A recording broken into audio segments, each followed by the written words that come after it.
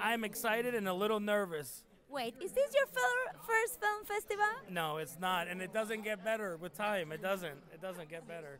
I'm just nervous. It's been a year of work, and we want people to like it, so. So tell me, what is it about?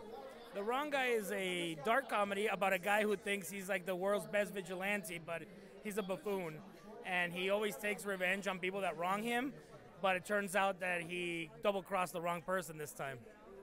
An FBI agent. So it's a thriller. How long it is?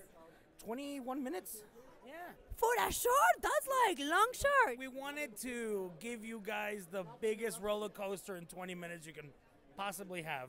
So hopefully we did that. How many days of shooting? 4.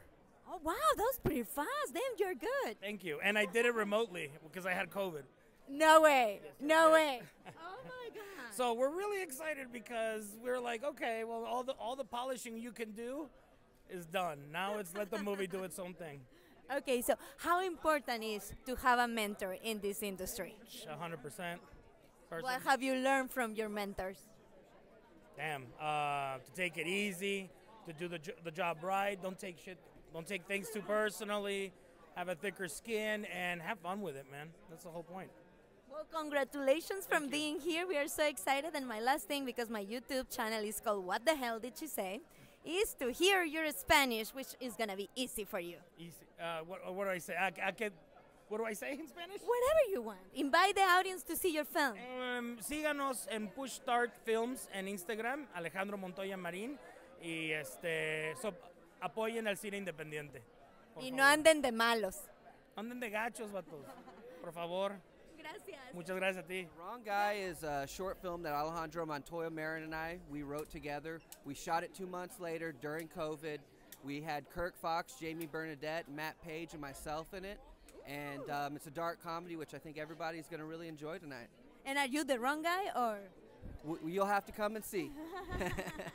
What was the most challenging thing, other than COVID, of shooting this character? Producing, writing, and starring in it, it becomes a juggling act when you're on set and things don't go as planned. So, just kind of doing the producing while starring in it, you got to have a good team. So. Look, if Mel Gibson can do it, also you can do it, right? Yeah, big fan of Mel Gibson. We love him. My last thing, I am from Mexico, so I want to hear your Spanish. Okay. Hola. Hola, mucho gusto. Invite them to see your film. So, vengan a ver. Venga a ver. El hombre equivocado. Gracias. Hey, gracias. No mames, güey. I'm Paul Casanova. I'm a songwriter, and I work with Alejandro on some of his films. Most of his films, we do different music and so forth. He's got some great movies coming out.